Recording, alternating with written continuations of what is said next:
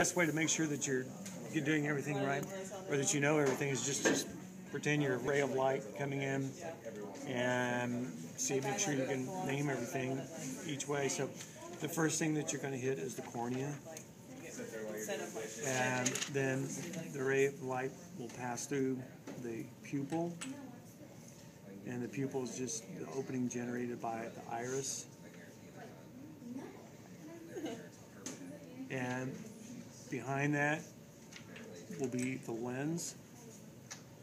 The lens is suspended by these suspensory ligaments that are attached to these ciliary muscles. This whole part is called the ciliary body.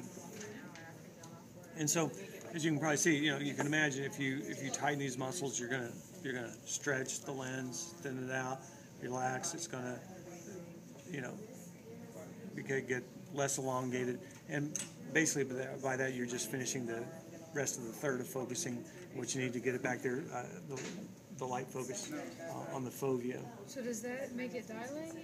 No, the muscles in the pupil make it dilate. So you've got these circular or sphincter muscles centrally, and then you have these radial muscles. So if these sphincter muscles contract and the radial muscles relax, your pupil will constrict.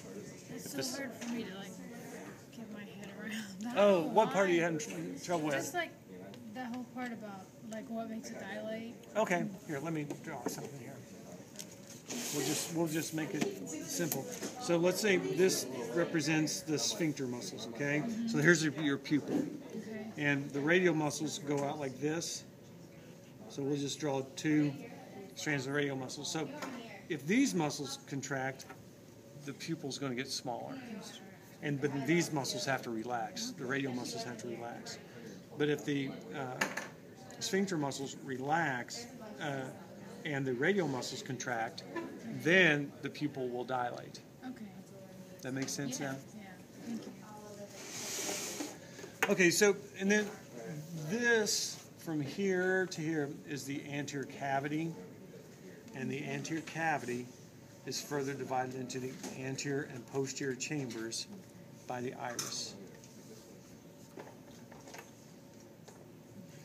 So this is the posterior cavity, and it's filled with the vitreous humor, sort of a jelly-like substance. Can we say jelly? Or no, vitreous humor. Yeah, vitreous humor. Vitreous or aqueous humor. And then we hit the fovea back here that's just purely cones. So that's our area of highest visual acuity. So now we're getting into the retina back here. And this thing that looks like a corn on the cob is the optic nerve. This is the optic disc. And so this is a blind spot because you don't have any photoreceptors there. Right there. Mm-hmm. Where all those neurons converge to form the optic nerve.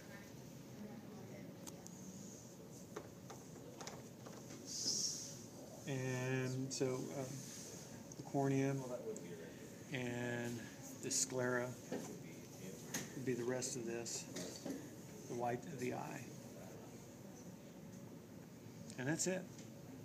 That's pretty much everything that can be labeled there.